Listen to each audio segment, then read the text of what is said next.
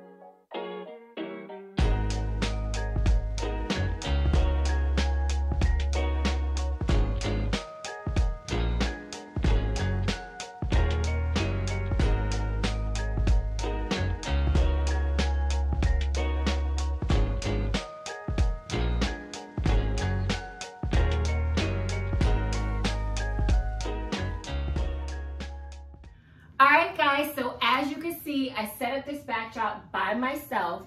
Typically, I'll have my helper come and help me out because these panels are very heavy. But I'm actually going to be setting up tomorrow while he's in school, and I don't want to be a selfish parent and take him out of school just to help me set up for my event. So I will have to do most of the setup tomorrow by myself. So I'm so happy that I figured that out, so now I don't have to worry about how am I going to do this tomorrow. All right, so I left an opening over here, as you can see, because I'm going to be putting a balloon garland here. The colors of the event is yellow and white and black, and I got these balloons from balloonsonline.com. So I'll let you know how I like these. So I'm going to start blowing up these balloons now so I can figure out how I want the balloons to shape the backdrop.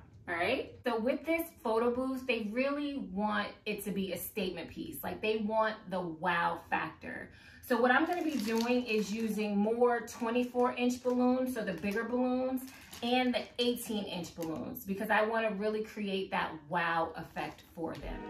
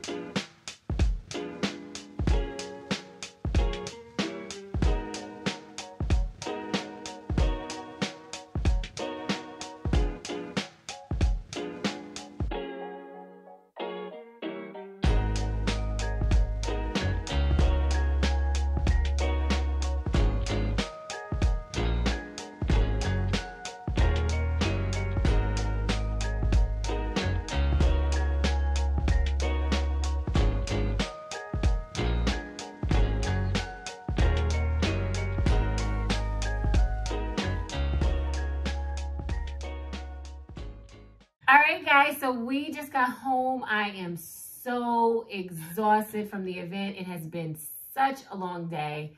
My little guy is so excited because look at him. He got some glasses. So yes, so we are happy, excited, blessed. We had to wait like a week and a half for these, was it? Yes, we did have to wait a long time for your glasses. I had to wait. You didn't care. So we are happy and blessed and exhausted. So if you guys have any questions on the design, if you have any questions on the decorations, please let me know. And I'll see you in my next video.